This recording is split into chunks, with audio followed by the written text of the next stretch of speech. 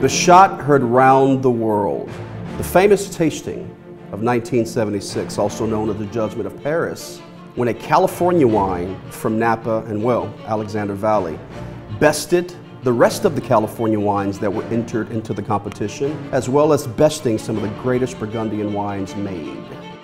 This particular wine had three components. One of the most important components, well, in our opinion, was the Paris Block from the Bacigalupi family. We at Fantesca Estate and Winery were very fortunate to get our hands on one of those particular vineyards.